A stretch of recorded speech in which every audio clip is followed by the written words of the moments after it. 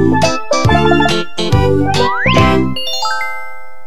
hello and good morning. Today I'm going to teach you how to make oatmeal pastry for breakfast. You will need to have the following ingredients. 1 full cup of milk and half a cup of oatmeal like these. Now with your oatmeal, be sure to read the kettle instructions on the package because sometimes they come in different cooking times such as 3 minutes or 10 minutes. You wouldn't want to cook a 3-minute one for 10 minutes. There's actually a visual difference. The oatmeal on this package is cooked for 3 minutes.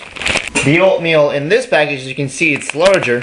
This is cooked for 10 minutes. Please keep those times in mind and be sure to read the kettle instructions. Today we're going to be using the 3-minute one. We will now proceed. The first step is to take your pan and put some filter water on it. Filter water, not tap. Like this. Rinse it, and spill it out. And put it on the stove. Dump the cup of milk into it. And put it to the maximum. Now there's one thing about this. You should always stir. Use something like this. Get a plate so you can put this on the plate like that. We now wait for the milk to start boiling with tiny little bubbles. Keep the oatmeal close. You hear that?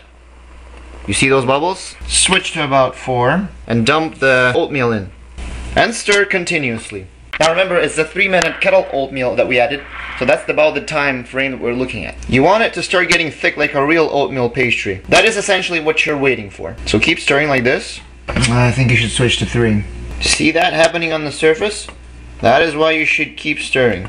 Notice please that I haven't really timed anything. You know why? Because this meal is prepared visually. As you can see, it's starting to get a little thicker. That's good, keep going.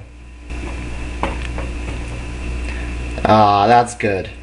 And only now, in the end, use the spoon that you'll be eating with to add about 2/3 of a tablespoon of sugar to your pastry. Quickly mix. And that's it, you're done. Turn the stove off and dump it in like that into your plate.